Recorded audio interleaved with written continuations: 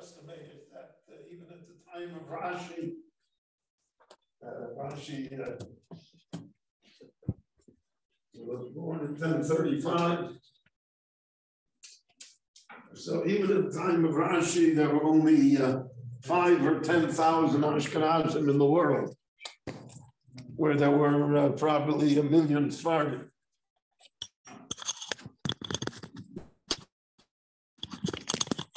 And this situation reversed itself later on in the end of the Middle Ages.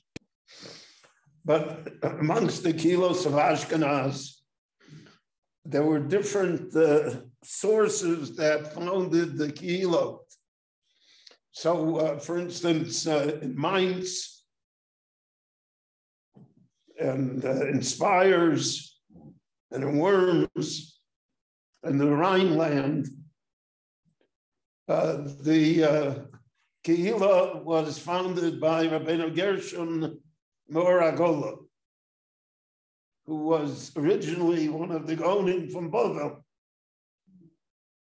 And somehow from Bovel he got to the German Rhineland. I didn't hear you. That's the Iraqis, yes.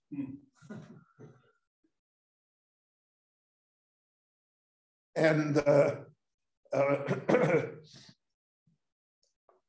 Rashi studied in the yeshiva of the students of Rabbeinu Gershon.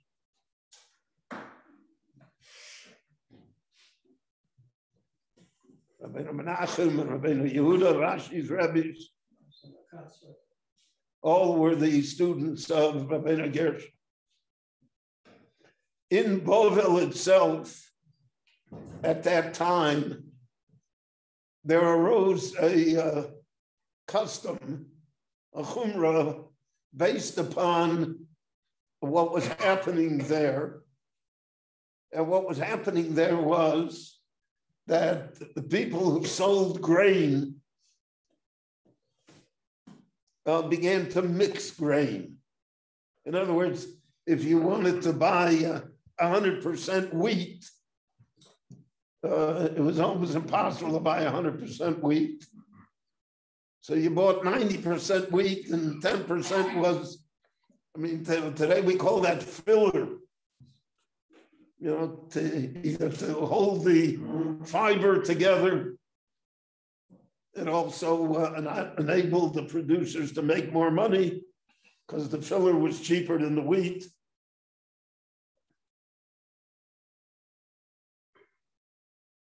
There also arose economic crises. People didn't have money. Not only people didn't have money, people didn't have grain.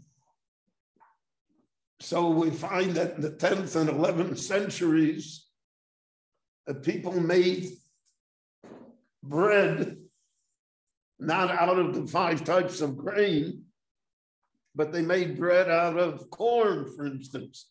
In the United States, even till today, cornbread is famous.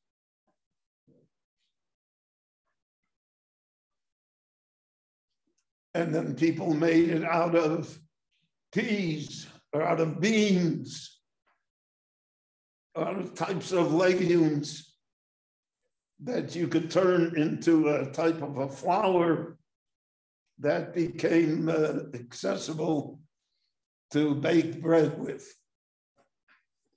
So that was the origin of what we call kityot.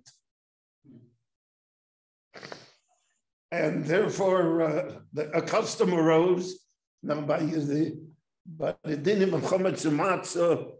The Jewish people added layers upon layers to it to be very. These are from the Isser chametz. The Isser chorus. It's the like the beginning Isser in the Torah, so to speak. So they were very careful about it.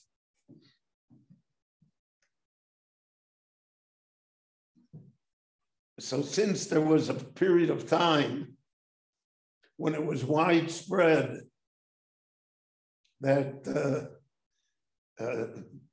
bread that was made from corn, or bread that was made from beans, or from other types of legumes,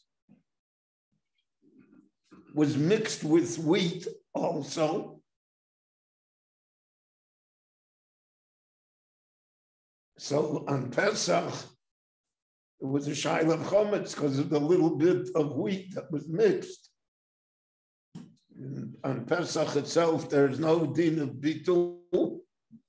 There's no din of the majority being something else.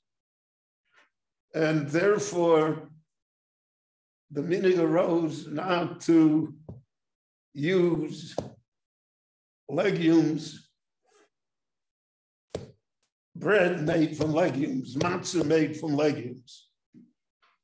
From there, the minhag expanded so that by the 12th century, the Ashkenazim did not use legumes at all. Not only matzah made from legumes, but legumes at all.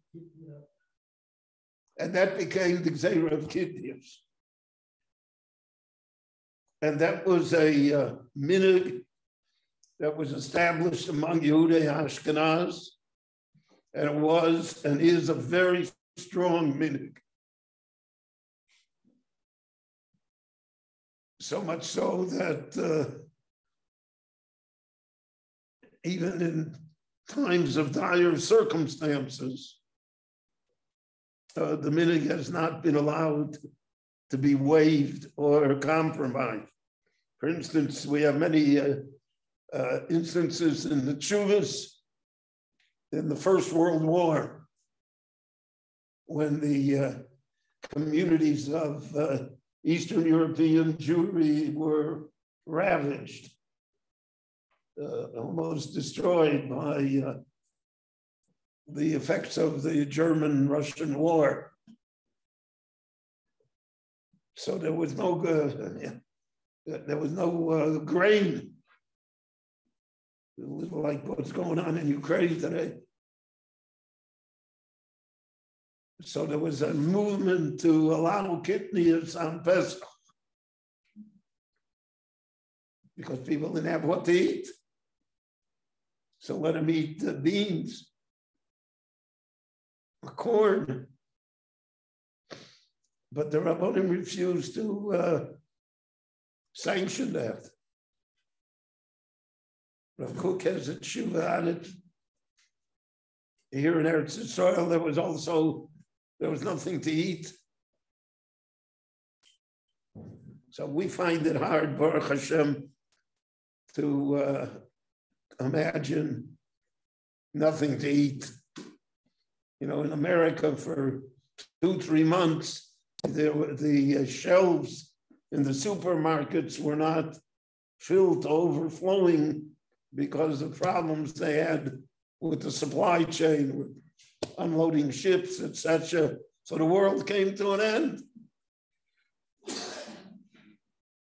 You couldn't get your favorite peanut butter.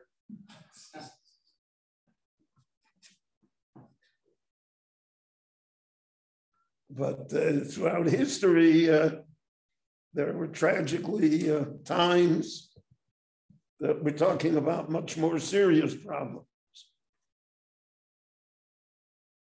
So that was the shaila of kidneys. Now we are makil in kidneys in many respects that we are not makil in chometz. For instance, milk that we have for Pesach. So the cows do not eat chometz because the milk is a product of chometz. So the few months before Pesach already, they changed the feed of the cows. The cows eat kidneys. They don't eat chometz. And they eat a lot of citrus. People who are sensitive claim that they can taste the difference between Pesach milk and ordinary milk the rest of the year. You can certainly tell the difference in the price. But they changed the feed, and there we allow kidneys for the cow to eat. We don't say that it has a din of chametz. What's the connection? I mean, if the cow eats 1 month before Pesach, she eats chametz. What's the connection? Because then the food comes through the chametz. The milk comes through the food it eats. When she eats it, it's not chametz. It's a very thoroughly discussed in halacha about milk. That's why, for instance, again, amongst the Gilas Ashkenaz, until really 50, 60 years ago, nobody ever had milchiks on Pesach. I remember when I grew up, you know, we had meat and potatoes for breakfast. Also the meat. She eat the chametz and slaughter her. So the difference is that the meat is slaughtered before Pesach. Okay, there's no meat on Pesach. So the meat before Pesach is bottled. But the cows are milked every day. So, but it means that if you take milk from a cow before Pesach. Yeah, it's fine. So you see on the bottle, or the carton, it says, kosher le'erev Pesach. What are they saying? They're saying that's bottled. That's what they're saying. So on Erev Pesach, there's no problem. On Pesach itself, it's Pesach milk. So they never had milchiks.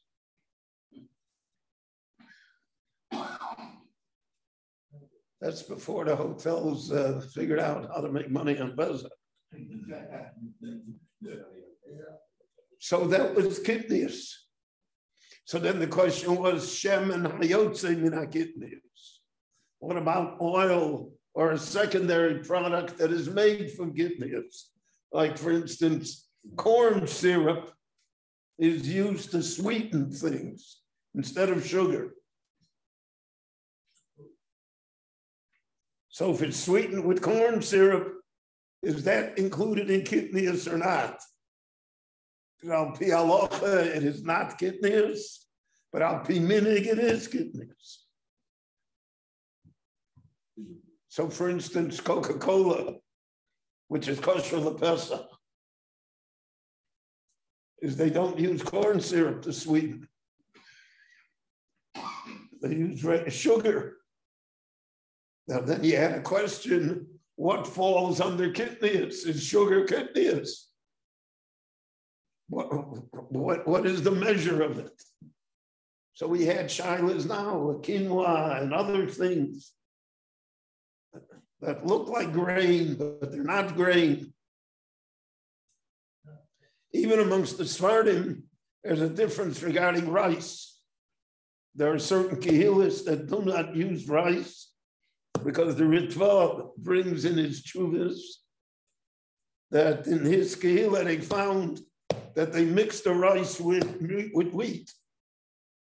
So therefore, they didn't use rice.